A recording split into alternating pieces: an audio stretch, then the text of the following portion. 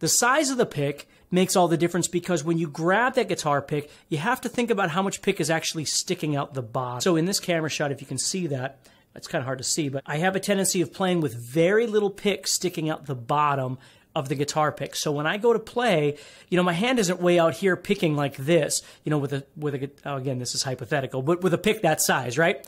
I've seen these huge triangular picks, man. I don't even know what you would do with those things. But the point is for speed picking, I want to have very little sticking out the end. I want it to be sharp.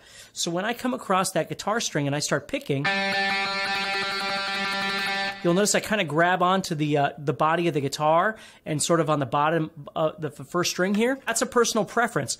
Sometimes I do it, sometimes I don't. Sometimes I just kind of let my hand go, and we're going to talk about wrist and all those sorts of things. Let's get past this first step, okay? So as I have this pick, I'm kind of cupping the pick up far enough to where there's just a little bit sticking out the bottom, and now I come across those strings.